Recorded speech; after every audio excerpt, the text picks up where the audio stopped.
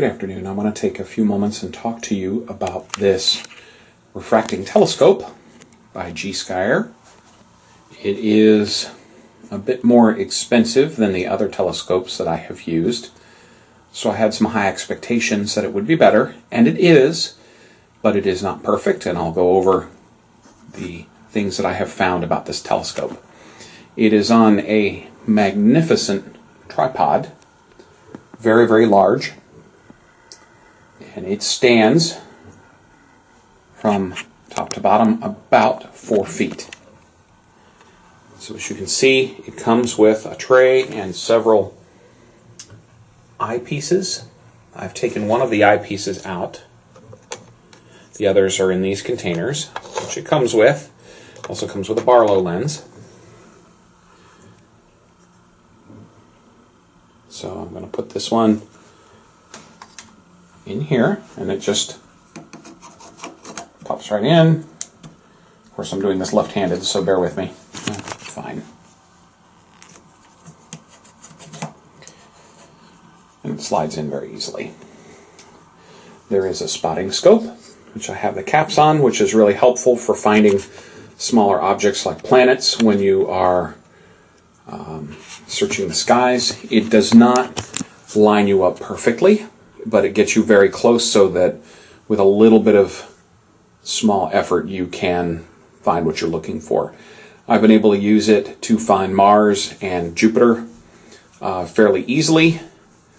Of course, I can line it up in here, and there is a crosshair in here, and when I do that, I can't find it in here until I make just the smallest of adjustments.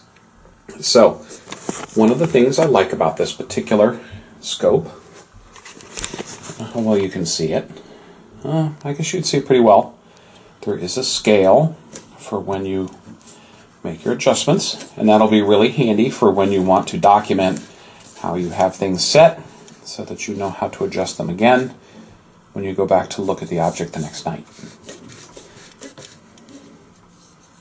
This eyepiece rotates, so there's a number of different ways that you can angle it.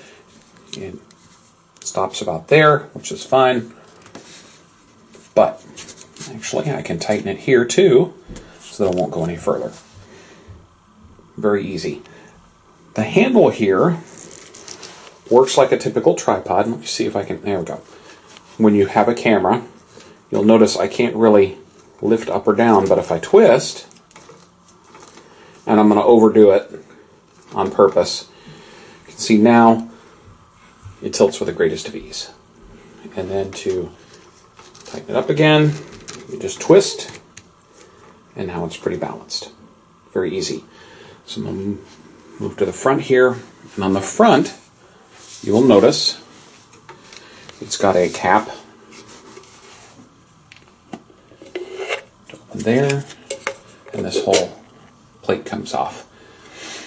One thing I discovered is it works better like this versus having this removed. When I found Jupiter, it was a big blue fuzz ball that looked like I was looking through double vision lenses. But when I just removed this one cap, I was able to see things a lot more clearly. The tripod is adjustable, so you can adjust these to make the tripod shorter. To collapse the whole thing down, this little table right here will actually turn, and then when you do that, you can actually raise and lower the tripod. Otherwise, when it's like this, it is locked in place, which is nice. So there's a couple of minor things that I have found with this telescope that make it less than perfect. The first is that the eyepieces are nothing special. I was able to get better results by using higher grade eyepieces from another telescope. Then things were a lot clearer. That worked well for me. The other thing that I have noticed, and this is a problem I have had with several telescopes, is that the slightest breeze makes the whole thing shake, which is expected except when you are looking through the eyepiece and everything is going like this. You can't really focus, and it gets difficult to really see what you're looking at when just the slightest of breeze or even the very lightest of touches like that makes everything jiggle and vibrate to the point that you really can't look.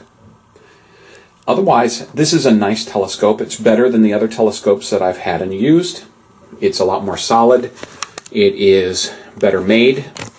It's easy enough to overcome the problem with the eyepieces. The tripod is a different story. I'm still trying to figure out how I can get it to be more stable on the tripod, and I haven't come up with a solution yet. But this is a good beginner scope. It's a good place to get started.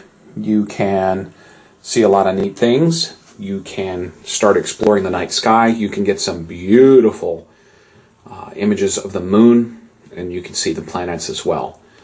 If you're looking for a place to start, this is not a bad place at all to start. It will get you up and running very quickly. There's a little bit of assembly required, but it's not hard.